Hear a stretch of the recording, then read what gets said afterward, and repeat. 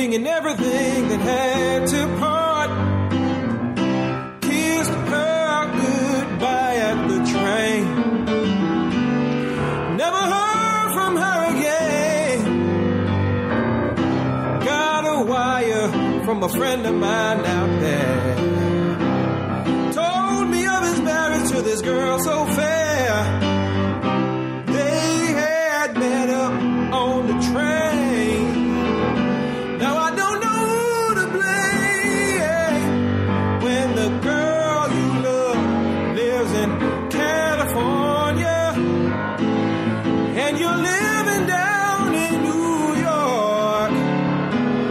It's a long way to go when you want to kiss and you can't keep your round your loving miss. There's lots of boys out there in California who'd like to fondle her too, and she's apt to forget that we ever met when she once gets away from you. I just got a letter from that girl of mine. Says she's separated from her Valentine, and she had the nerve to say she would be mine any day. Although poets tell us true love's always blind, somehow I just cannot keep her from my mind. Though I'm old enough to know that I don't stand a bit of show when the girl you love lives in California and you're living down in New York. It's a long way to go when you want to kiss. You can't keep your eye on your loving miss. No, no. There's lots of boys out in California who wanna fondle her too. Yeah. She's apt to forget that you ever met when she once gets away from you. One more time. She's apt to forget that you ever met when she once gets away from you. Hear me again, hear me again. She's apt to forget that you ever met when she once gets away from you.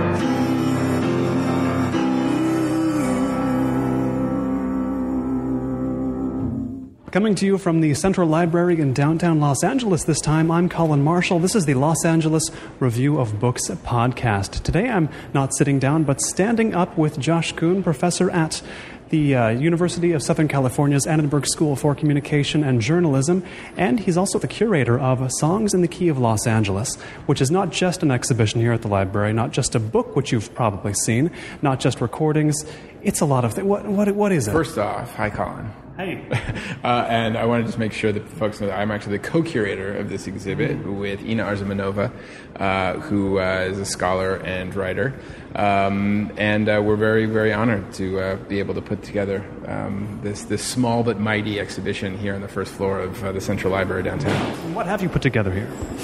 Well, we basically, this is an exhibition based on the sheet music collection of the Central Library within the Los Angeles Public Library system, but also inspired by it. So it is both some key examples of sheet music covers that are connected to kind of key narratives in the history and development of Los Angeles, but also using those sheet music covers to explore the library's relationship to music history. Some things will as we stroll around, I think will come to light. But it's really meant to be an exhibit that uses sheet music as a way for people to think about the early musical history of Los Angeles. Now, how early are we talking about? This is a century of music, sheet music covers, right? Yeah. So the sheet music collection of the LA Public Library, the whole collection is actually over 100,000 pieces of both individual sheet music pieces and songbooks. The Southern California sheet music collection, which is the one that 2 years ago I and a group of my students came in and started to kind of assemble within the larger collection, dates roughly from the 1840s and up through around 1960. We cap it at 1960. It could go up to the present moment. For the sake of curating the collection, we ended it there. And so this exhibit does not go back to the 1840s, but does have some 19th century stuff in it, but really is probably best thought about as being kind of heavy in the teens and 20s, with some focus on the specific role of downtown Los Angeles as an early music and entertainment hub in LA. Was this, I'm just taking a quick glance before we look individually at these ones, but was this the heyday of sheet music covers? I feel like sheet music covers are not like a known thing generally outside of music scholars these days, but I mean, looking at these, and I'm sure you picked the cream of the crop, but it had to be like a golden age of design for sheet music covers. You're absolutely right. I mean, if you look at sheet music covers now, no one's designing sheet music covers like this anymore. In fact, that's part of the reason we stopped this particular segment of the collection at around 1960, is that it's roughly in the 60s that sheet music design starts to take second or third seat to the main commodity at hand, which is recordings. So in the early days of the music industry, the first way to sell music, to commodify music, was not in the recorded form, but in the printed, published form of sheet music. So as you might imagine, if you're competing with other companies to get songs out there, you got to market them, and you got to create one more dazzling cover. Each cover more. Buying them on a shelf, hard to picture these days. So you want something that jumps off the rack of your favorite music store. And as you can see, these are some pretty gorgeous, pieces of portable domestic art. This stuff lived in people's homes. It sat on their pianos. It was in their living room. Right. So the display case is right there. It is what you play it on. Absolutely. Where best to begin in this room? We're in one of the two rooms in this hallway. Where do you like to start, I guess? Or now that you've spent some time with these. Yes, I have. Given that, where would you go first? You can't go wrong, actually. But maybe since the focus here is, of course, on Los Angeles, we could start actually with the latest, second latest piece now in the collection, which is this song called Angel Town, which was a song written by Jay Livingston and Ray Evans, who were two prominent Hollywood songwriters. And the cover of this, as you can tell, is quite wonderful. It's a couple who, to me, look like they're kind of dressed in something right off a Hollywood backlot or something. Yes. Overlooking. It could be a still frame of a Hollywood movie. That's right. Overlooking what looks to be kind of untouched, unspoiled, natural Los Angeles. The age of Edenic Los Angeles. Yes, exactly. And yet this is 1959. And so that there's a kind of contrast or conflict between this continued desire to view and promote Los Angeles as a natural Arcadia, even while celebrating it as a growing, sprawling, bustling urban center. And this song, interestingly, was the idea of an LA Times columnist, Gene Sherman, who in his Cityside column in the 50s started lamenting week after week that there was no song that truly, he thought, captured the essence, the heart of Los Angeles. Did other American cities have songs, longer established American cities? Well, in his mind, a place like Chicago, for example, or New York, there were pop songs that people knew that had Chicago or New York in the title. So he was wondering, where's that LA song? Of course, what we found is that he just didn't know about a bunch of songs that, from as early as the 1876, there were songs about Los Angeles. That's kind of a Los Angeles thing, isn't it? To think there's nothing, there's the thing you're looking for isn't here, but then there's actually dozens of the things you're looking for. Yes. You just didn't look hard enough. In fact, yes, and I actually believe that probably 10, 15 years from now, someone will say the same thing about me and this project, which is great. It's part of that continuum of constant discovery. But certainly, the sheet music reveals these kind of layers of what so many scholars have written about as the kind of trend of amnesia within Los Angeles history, and the kind of convenience of forgetting certain things and establishing new ones, be it a strip mall or a new identity or something else. So Gene Sherman said that he wasn't going to wait for somebody to write a song, so he went and commissioned Livingston and Evans to write this tune, Angel Town. And it became, among other things, it became the official song of the Dodgers at one point. It was the official song of the Los Angeles Angels at one point. And as far as I can tell, it still remains the official song of Los Angeles. It was made the official song of Los Angeles in the 1960s. And I don't think anyone repealed that. No one remembers it, but speaking of amnesia, so it's still there on the books. How many of these songs are or were forgotten versus, or how many weren't forgotten? I guess maybe that's the more revealing question. It's always a tricky question to answer because, of course, it's forgotten by whom and who's there to do the remembering. So there's always a politics of memory, and I think when we were doing this project, we were very aware of words like discovery and indeed the politics of remembering and forgetting. That said, I think that there's only a small number of the songs in the Southern California sheet music part of the collection that have existing commercial recordings. So one could guess that there aren't many recordings that there weren't many recordings made of this music. So as a result of that, a lot of the sheet music has kind of faded out because people cared less because the songs didn't become popular or something like that down the road. But I think it's safe to say that there's some recognizable tunes here, like California, Here I Come, that we're standing in front of now. And then, there's songs like Dear Old Hills of California or A Sun-Kissed Cottage in California that I think it's fair to say if you polled most people right now, they wouldn't know these songs. And in putting this project together, I'll tell you that, I spent a lot of time reviewing existing scholarship on Los Angeles, the history of Los Angeles popular music, and with very rare occasions, most of these songs never appear and never crop up. How many of these are? We mentioned some titles. I'm looking at the Arcadian scenes. They're all they're very glory of Los Angeles centric. How many of these are just out and out boosterism? What are their origins in boosterism? A lot. I can't trace. In most cases, I can't trace direct connections to Chamber of Commerce booster campaigns or real estate campaigns, but certainly up through Angel Town in 1959, these were songs that were meant to sell the city, or at least promote the city, or encourage you if you've left Los Angeles, to come back to Los Angeles. If you've never been to Los Angeles, to come to Los Angeles. They were songs that tried to pitch the alleged glories of LA, and those alleged glories line up pretty nicely with most booster language.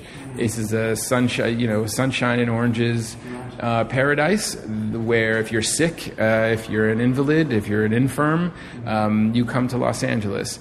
If you're lonely, if your heart's been broken, come here, you'll fall in love. If you finally want to have a house of your own, then come on to Los Angeles, where there's plenty of land. This is the wide open, pioneer-ready West, and you can put some stakes in the ground and claim some land as your own. Now, a lot of this stuff was complete myth, but it became a kind of reality of promotional vernacular that helped build LA.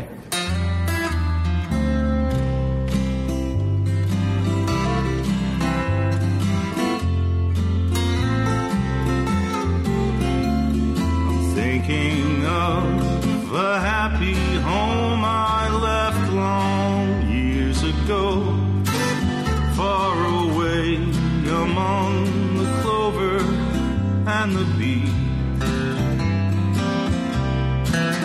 where I spent my happy childhood in the dear old orange grove, while the mockingbirds were singing in the tree. I'll never forget the day when a lad I ran away, and as time rolls on, my heart with longing filled. Just once more to roam through the orange trees at home, far away among the California hills.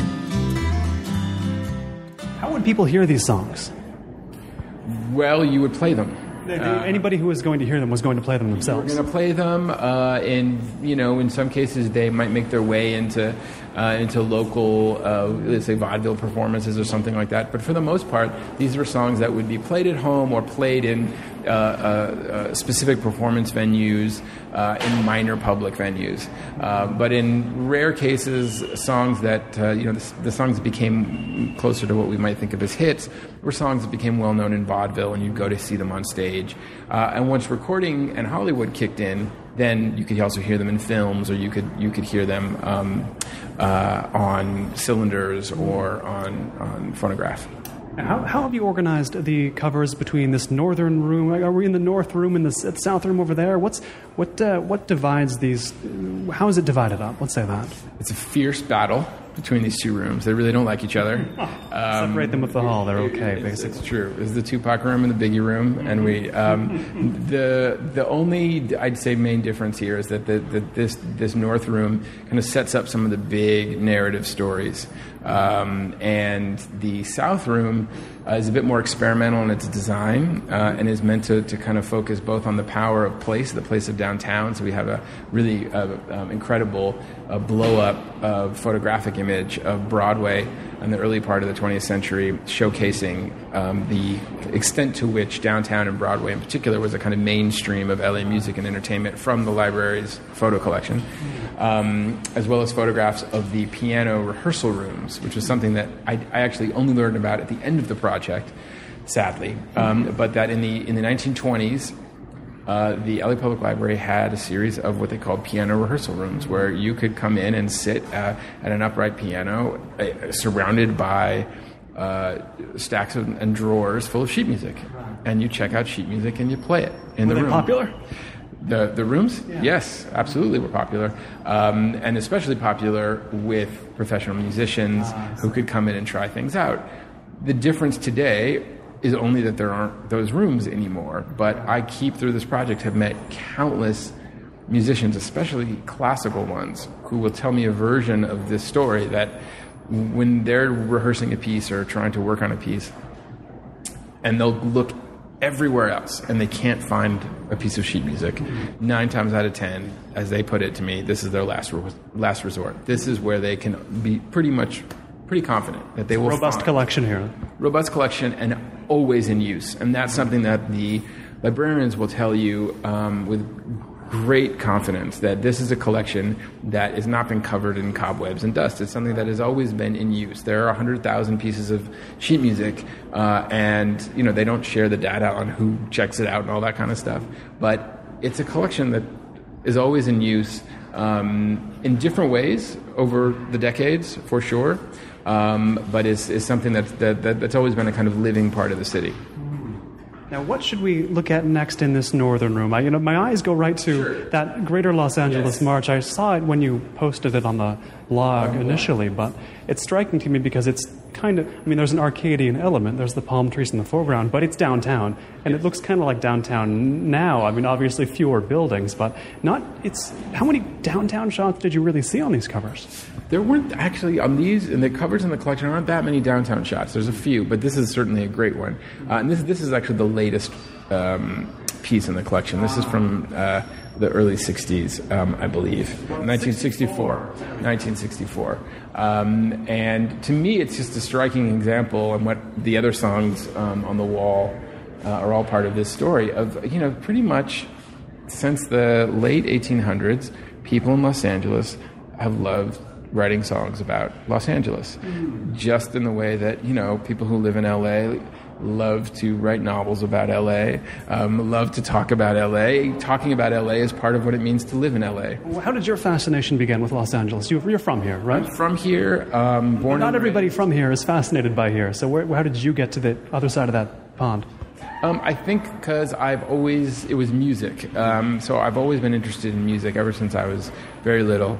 And, I think it became clear to me at a young age that one can't fall in love with and be fascinated by both the magic and the cultural power of music without grappling with its relationship to place. It doesn't come from nowhere. No music comes from nowhere. Exactly. And it shapes the places that it fills. And I think even unconsciously early on for me, because of LA's geography, because of its, quote unquote, sprawl, I think it is safe to say that it's a city that has different kinds of layers of segregation geographically.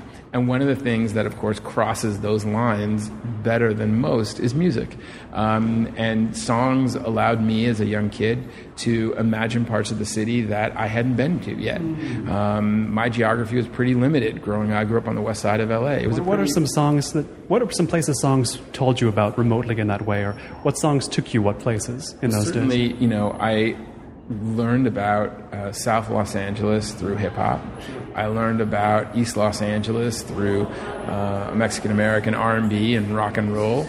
And like all popular music, it transports us. It takes us and it helps us imagine places. Now, it's not about saying these are authentic representations of a place. They become part of our individual imaginations. It's still myth-making, like the Arcadia in California. Just like, like a Beach Boys song for people not only in Los Angeles, but from, all over the country, imagined this good vibrations California girls paradise, allegedly constructed by beach-loving surfers, and Brian Wilson was afraid of the water. Right, it wasn't his life. No, it wasn't his life. In fact, it was a life of kind of bordering on terror in some ways, and it was, as Mike Davis, of course, has famously written about. I mean, we don't get the noir side all too often of the California fiction, and so for me, growing up, music and place was something that I keyed into pretty quickly. And not just LA itself, but LA's connection to other cities, connections to cities like a Palm Springs or to northern Mexico. That music... Satellites around it. Exactly. Music reveals the networks and webs of cultural places. Now, I can't help but call attention to the bear hugging the state of California, the song I Love You, California, because as you've written about, it's also used on Best Coast's most recent album, one of their albums. Yeah.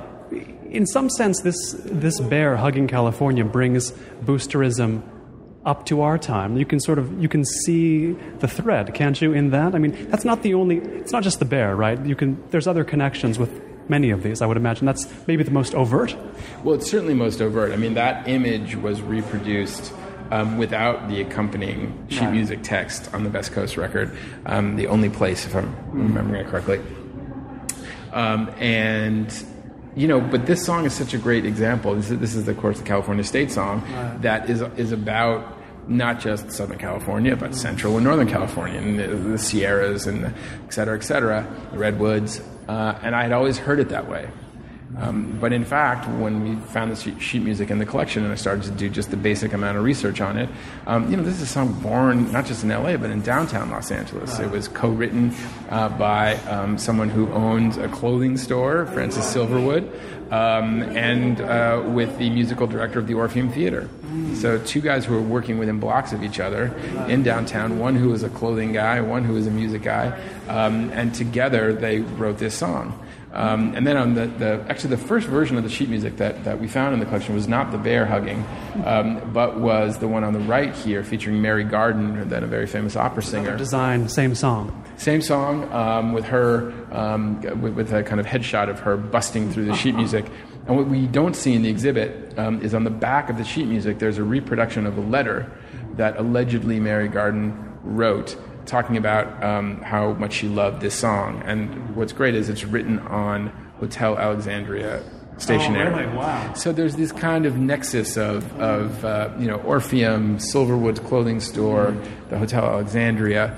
And it was used to sell California. And now the song, ironically, is being used not to sell California, but to sell Jeep Grand Cherokees. Yes, I saw when you posted that. We're talking about downtown, and we should clarify this. In the era of this sheet music, it's not so strange that so much comes out of downtown. Now it's not so strange, but that hasn't always been the case in Los Angeles history, right? It's kind of, downtown was at a certain state when this music was coming out, and it is maybe at a similar one now, but between those times, downtown was not so much of an entity, right? Well, that's interesting. It'll be certainly interesting to see with the intensely changing infrastructure of downtown Los Angeles now. What impact that's going to have on cultural production, I don't think we know quite yet. Right. But it will be interesting to watch. You're absolutely right. I think for me, like what I'm imagining with so many other folks is that when you think about the history of popular music in Los Angeles, the first things you're going to start thinking about tend to be around the 1940s. And so often the way that pop music history in LA gets told is through the perspective of the recorded music recording industry, recorded music industry, yes. Which was not centered in downtown, but was centered more or less in Hollywood. And so there's this kind of conflation with Hollywood and the music industry that I think has become almost common sense. And so Capitol Records building. Exactly. Yes, iconic, right? And that covers up a lot of the other histories. And so the more we were looking at the sheet music and looking at where stuff was being published and, noticing performers and where the sheet music were advertising certain artists, it was clear, like, well, no, this was in fact, obviously, pre-Hollywood in both senses of the term of Hollywood, when downtown was the commercial center of LA. And as a result, it makes perfect sense that in the commercial center of LA would be the publishing arm of the music industry. So much of the live performance venues, of the sheet music publishers, of the artists, of the hotels, it was all based downtown. Down by the sea, down by the sea, with one I love, I long to be along the strand of silver sand that now has made a magic land. We said goodnight on a mission, trying to bring on their mellowed tone. And now I sigh for days gone by, and one who waits alone.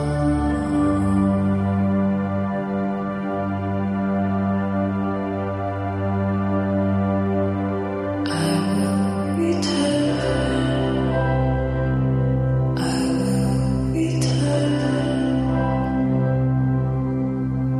and then no more my heart will yearn beside the sea. Now, if I turn around, what have I been missing this whole time by facing the other way, facing east in the northern room? What's behind me? You've been missing palm trees and poppies and oranges. I should move to California.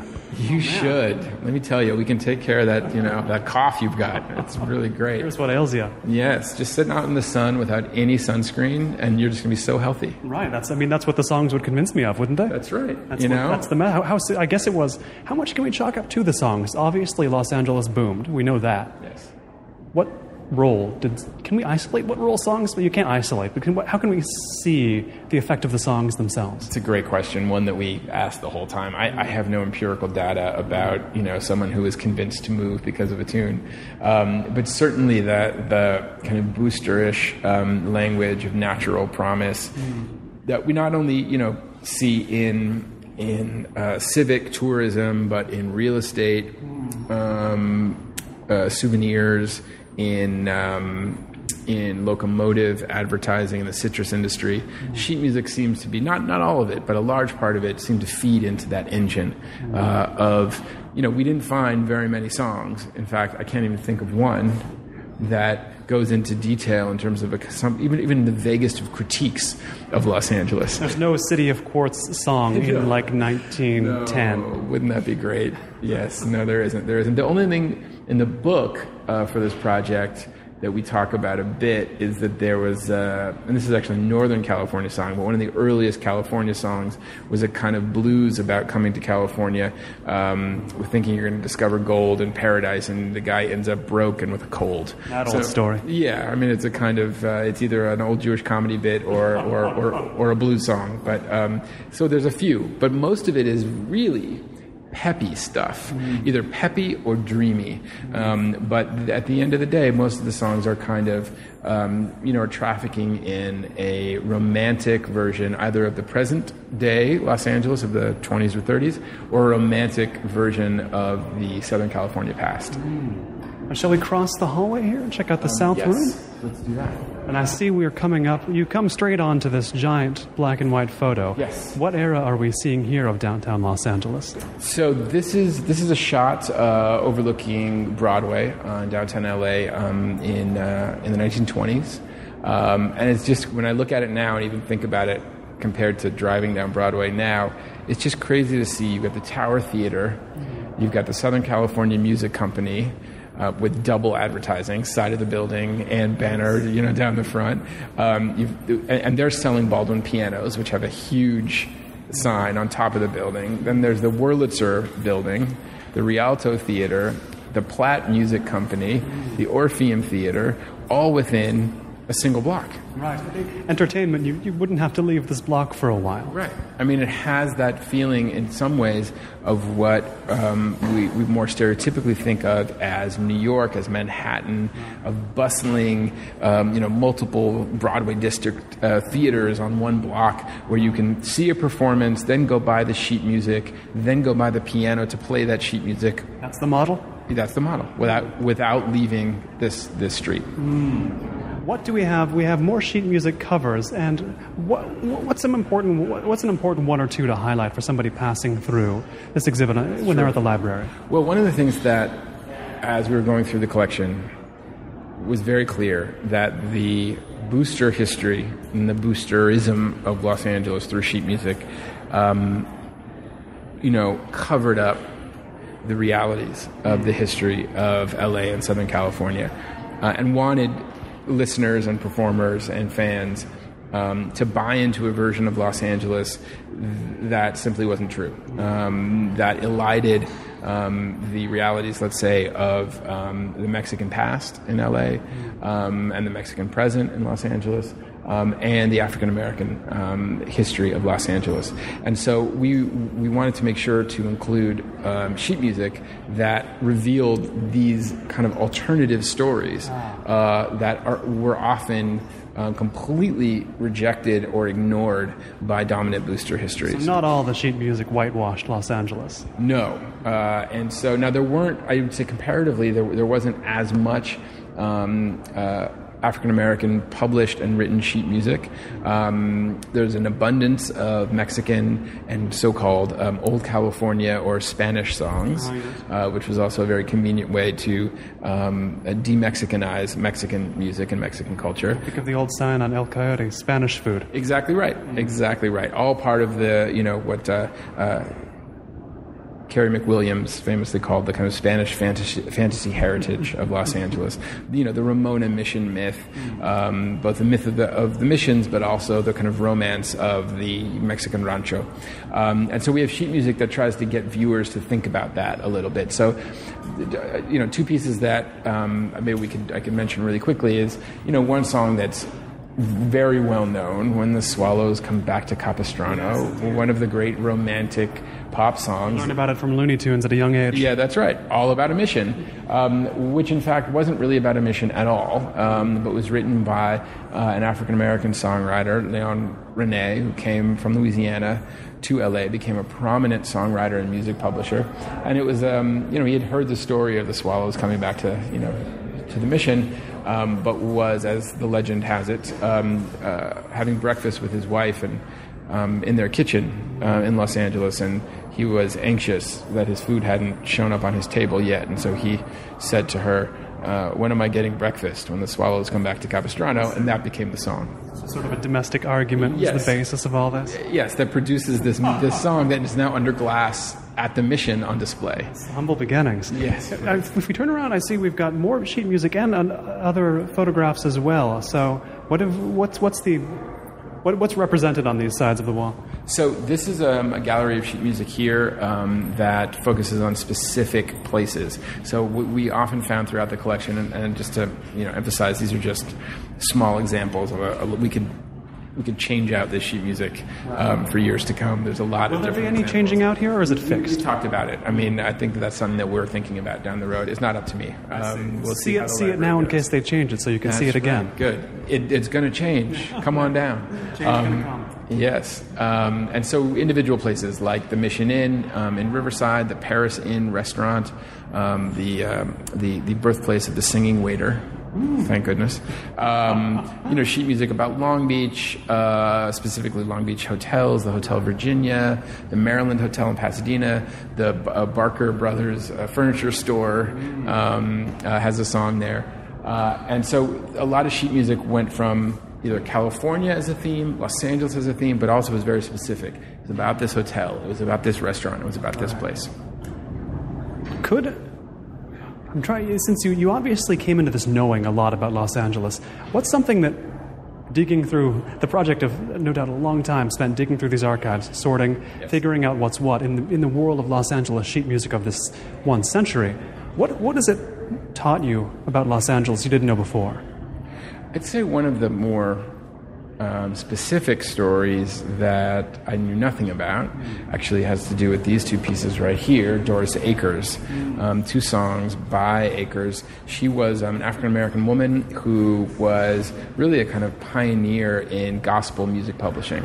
And she came out to Los Angeles and started her own music publishing company located on Central Avenue.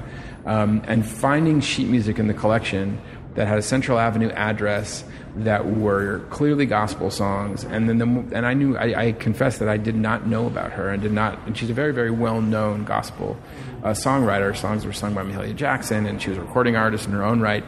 I think learning about these histories of songwriters and publishers who have kind of been sidelined by dominant stories of LA pop music history, that's where these objects can almost have a kind of subversive, rattling quality to them. And they can kind of shake up your view of what was happening in 1955. It wasn't just this song, it was that song and another one.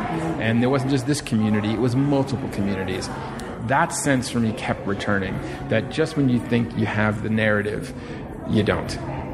Now, in the span of time covered by Songs in the Key of Los Angeles, you've got the music industry going from selling these things, selling scores with elaborately designed covers, to selling recordings, physical recordings with elaborately designed covers. And now we're watching it move on to the next thing. Whatever it is it's going to sell, it'll be something. It won't be what we've bought before. And Los Angeles as well, we mentioned, there were certain commercial centers during this period. They shifted after this period, and now they're shifting again. I mean, is there some analogy here between the shape changing in the music industry and the shape changing of this city? It seems like they both, at the same time, went through their metamorphoses. I don't know what the word is. Sure, the downloadable city. Yes. That book is one to be written. Yes, work on it. It's a good one. It's a good title. I think that's a really, really, really provocative idea. I think that all I can say at this point is that, cultural production and urban identity, or cultural production and urban infrastructure, have always been linked in cities across the world. In some cases, the cultural production or the musical production prophesies the shape a city is going to take. In other cases, the city determines the sounds. I mean, that's something that I kept thinking about a lot in this is, was it the Beach Boys who, was it the beach that created the Beach Boys, or was it the Beach Boys who created the beach? Oh, yes. Was it NWA who invented Compton, or did a different Compton invent NWA? I'm fascinated by that relationship between an urban environment and its cultural output. What's interesting is that, of course, sheet music is now coming back, and it's kind of these analog objects are coming back in digital form. There's multiple iPad apps for sheet music. Books like yours. Mine, and more importantly, Beck's book, book that was, instead of putting out an album last year, he put out a book of sheet music for people to play. More people are playing music now as amateurs than, from the past few decades. There's a return to a kind of amateur public music culture without corporate monopoly that, in a way, is an echo of the 19-teens and early 1920s. Does that mean the city is going to go back to no traffic and uncongested streets? I don't think so. And traffic sucked in the 30s. Yes, and we also don't want to get into the trap of a kind of romantic nostalgia for natural or unspoiled Los Angeles that has that comes with a lot of racial and ethnic baggage to it. But certainly, I think, by listening to the songs of a city, we can get a very strong sense of where the city is going to go next. Finally, listeners can see Songs in the Key of Los Angeles' website. They can come to this exhibit where we stand in the downtown library. They can buy the book. There's recordings they can get. There's performances they can go to. What should they do to fully experience this whole project? I think the first thing to do would be to visit the website of the Los Angeles Public Library, where the Southern California Sheet Music Archive is represented there, with some sample images of covers, but also a series of new recordings that we made with the generous support of Bedrock Studios, where you can hear 5 songs in a contemporary version, and then also see the sheet music collection in dialogue with the other visual collections of the LA Public Library, the photo collections, the menu collections, all of which are so incredible and inspiring and impressive. And that's where this project, it's where it begins and where it ultimately lives. This is a project that is born out of the desire of the head of the Library Foundation, Ken Brecker, to mine the collections of the library and to honor the work of preserving all these collections, while at the same time interpreting them and bringing them to life, and telling new stories about them in ways that we haven't yet experienced. So I'd start there. I'd come hear this music played out loud. The finale concert will be August 2nd with Ozil Motley and lots of special guests. And I just, come to the library. Come to the library, go to the music library, and check out some songbooks and check out some music, and best of all, go home and play it. I've been speaking with Josh Kun, professor at USC's Annenberg School for Communication and Journalism and the co-curator of Songs in the Key of Los Angeles. Josh, thanks so much. Thank you, Colin. This is the Los Angeles Review of Books podcast. I'm Colin Marshall. Stay with us. More to come. Buenas noches, amigos. Welcome to your favorite café, Café Caliente, here in the heart of Los Angeles, California, Olvera Street. Let's start the party. Cuando bailan, todos cantan, como cantan las chapanecas. When your heart is light, then your step is bright. Take your partner's hand and swing her round. Dos palmadas a la vuelta, se le olvida el dolor. Clap your hands and sing, get right in the swing. Sing and dance your cares away.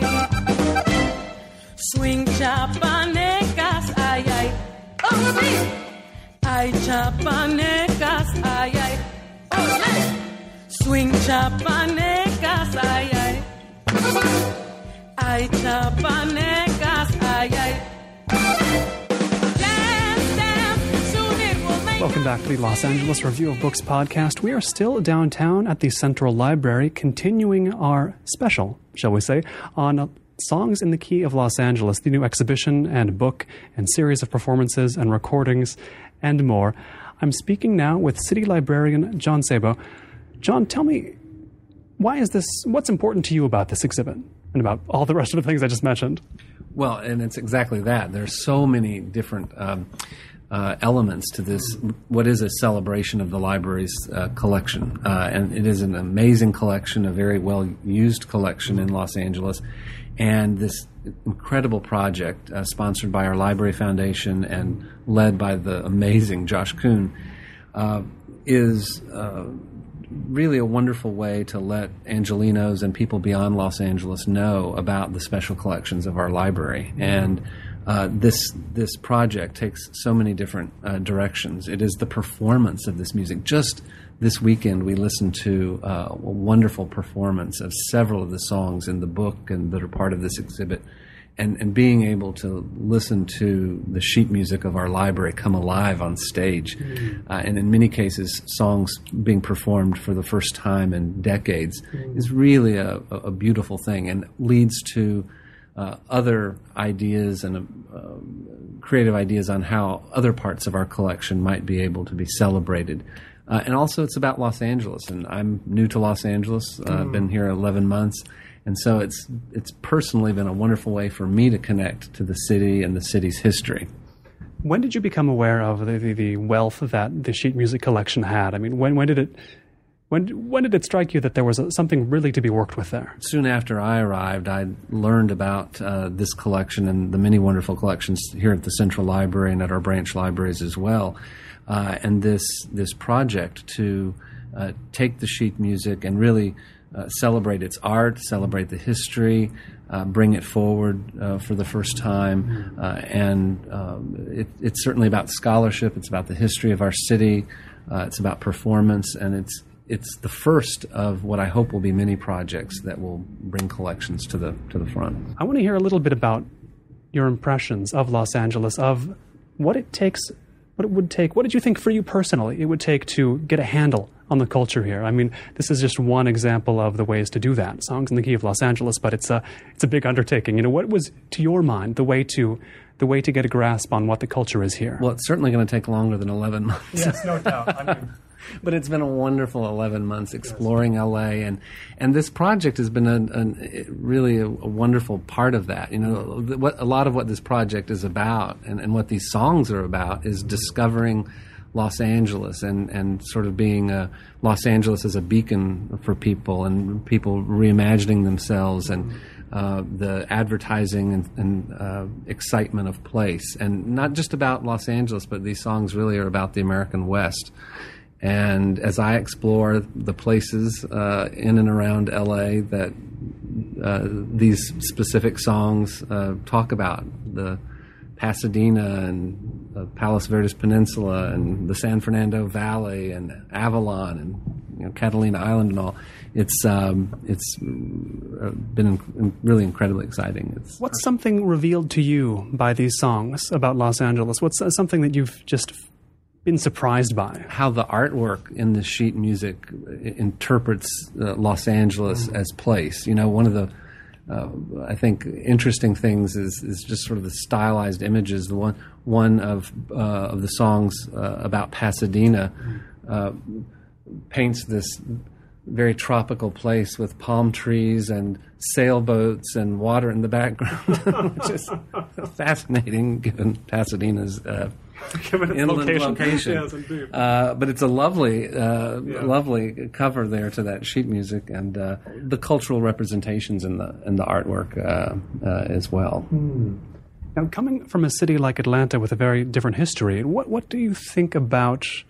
What does it say about a place like Los Angeles that you go back not that long in the grand scheme and just find it built on so much pure boosterism? And that's a nice way to phrase it. LA to me has really struck me since I've been here as a place where all good ideas find fertile ground in some way. And initiatives and ideas and innovation and creativity here is not bounded by having to be rooted in some past construct or past history, or and I think that's a very special thing about Los Angeles. I've been reading a lot about the LA art scene in the 60s and moving on into the early 70s, and that's very much what was so popular about LA as a place where artists from the East Coast and local artists really found their place here and found a place where their art could really be celebrated and gain acclaim.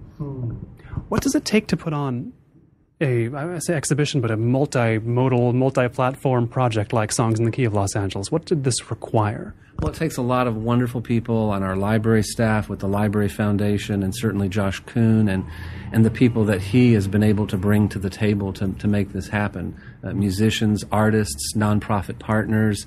But quite honestly, it hasn't been this huge, hard, difficult ordeal. It's something that everyone understands the importance of. Everyone has jumped on board and gets behind it, and it's been easy to make a lot of this happen because people are so enthusiastic about it, and I think people yearn for ways to connect with LA's history and LA's past, and I think there needs to be more of that, and being able to do it in such a creative way is really wonderful. And the way that this is brought in such a diverse array of musicians and individuals has been fantastic. And the idea that the music is not just, the sheet music is not just framed and on a gallery wall or indexed and properly made available by librarians, but that it's being performed and discovered for the first time. Somehow we yearn to be free of the past, yet also yearn to connect with it at the same time here. Absolutely, and there's an interesting relationship that LA has with its history and with its past, and I think ways in which the library can be a place that helps people connect with that history, but also help the various diverse neighborhoods of the city connect and be part of a broader theme is really wonderful. The library plays a very special role in that regard, I believe. How do you see the library as a facilitator of connection? People write about Los Angeles and say things like it's an impossible place to connect one part to another. Even in terms of driving around, it's been difficult. Well, it's hard to imagine an institution in the city that I think has a better chance at doing that and to making progress in that space. There's so many advantages to the public library in that regard. Certainly our physical presence, 73 locations throughout the city. We're in all of the neighborhoods of Los Angeles. But the public library, and as the public library has been for over 100 years, is an institution that stretches out its arms and welcomes everyone, and does so in a very genuine way.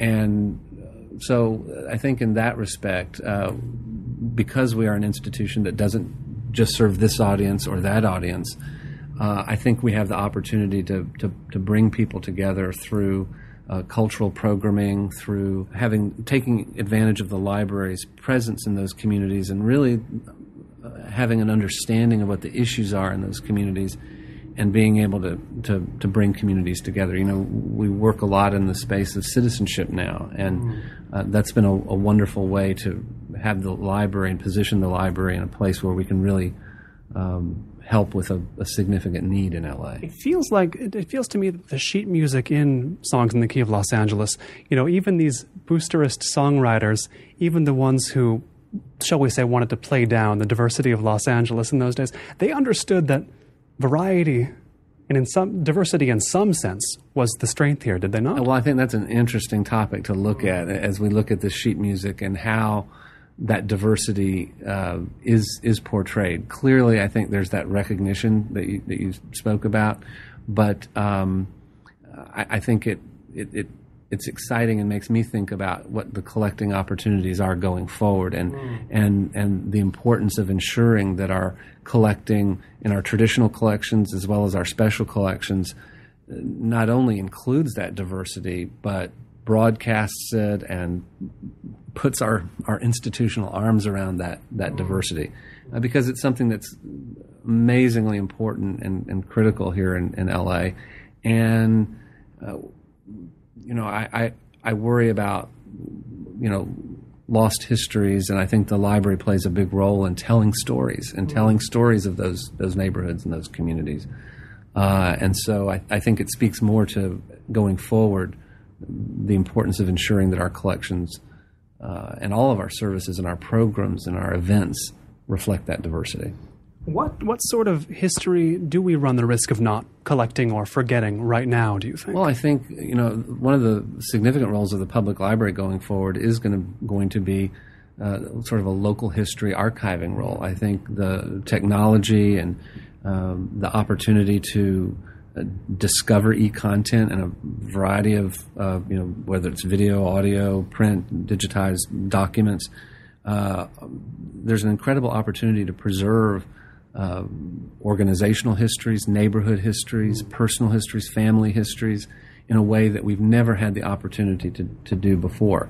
And so you think about Little Ethiopia or Little Bangladesh or Porter Ranch or some other area of our city. I think the library can help to tell those stories and help with digitization and really being a memory institution for Los Angeles.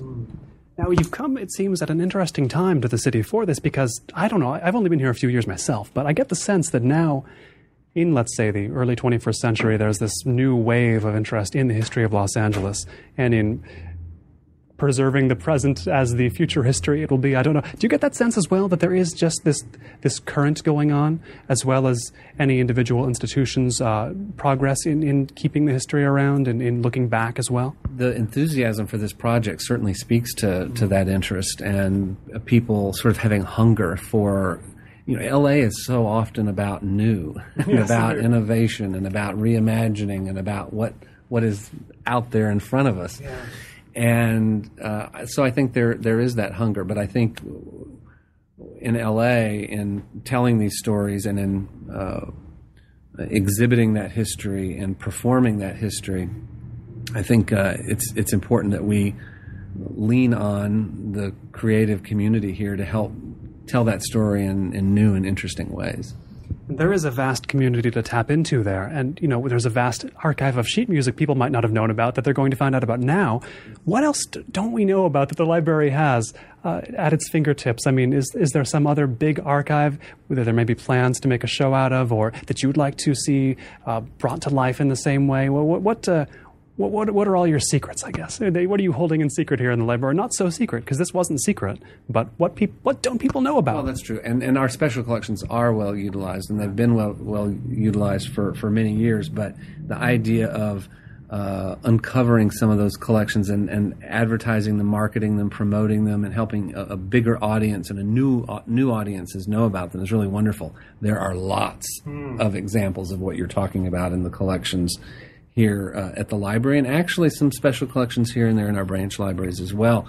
One that immediately comes to mind, and of course all of us at the library and Library Foundation are thinking about, and the wheels are turning about what the next project is going to be. Yeah. One of those collections that I think really lends itself to this kind of treatment is our menu collection. Restaurant menu. Restaurant menus. We have over 8,500 restaurant menus that the librarians of the Los Angeles Public Library for decades have collected that date back to the 19th century. How did you get them? How and why? In all sorts of ways. Well, we're the home for a group of Southern California culinary historians. They have been wonderful at helping to build that collection. Our library staff and working with restaurants have, and there was a time when people just knew of the collection being here and would give their menus, and we've been able to acquire some collections of menus over the years as well, so it is built to this fairly notable size. But the ideas on how we might exhibit these menus, many of which are really beautiful, and the artwork of the menus is wonderful, but also how we might engage local chefs, restaurants to reinterpret these menus and the dishes on these menus. I think there are all sorts of really great ideas and opportunities to talk about the culinary past of LA. There's a lot more culture to be revealed by those than say, hey, look, cherry pie used to be 75 cents. Oh, absolutely, absolutely. And just the history of restaurants in LA and cuisine and the growth in the food scene in Los Angeles over the years. And we talk about revealing elements of Los Angeles culture. I want to know, when you first got here yourself, what did you feel like you needed to know or should know about this place, just as a newcomer, not even as the city librarian, just as somebody new in town? What felt like it needed to be clarified to you about Los Angeles? One of the things I was curious about, and coming from Atlanta, another Olympic city and a diverse city as well, in a different sense than LA, is I heard a great deal about, and certainly know a great deal about, how Los Angeles has such great pride in its diversity and the background of the people in this city. And I was most interested in how people talk about that diversity and how that diversity manifests itself in conversations, organizations, art. And I think that just in my 11 months here, I think that the library can really play a wonderful role, as we talked about earlier, about connecting communities and bringing cultures beyond the boundaries of particular neighborhoods. One of the things you hear a lot about is, as proud as LA is of its diversity, it still can be a very segregated city with, and so I think there are wonderful ways the library can do that through our programming, our collections, the services that we provide. I want to hear a little more about what you learned from paying attention to how people regarded diversity. I mean, obviously that pride, obviously, well, the diversity is sometimes hard to get to. You know, there's that sense that it's not walled off, but there's some lack of connection sometimes. What else did you notice in the way diversity was regarded here? The celebrations of that diversity too often happen only in communities,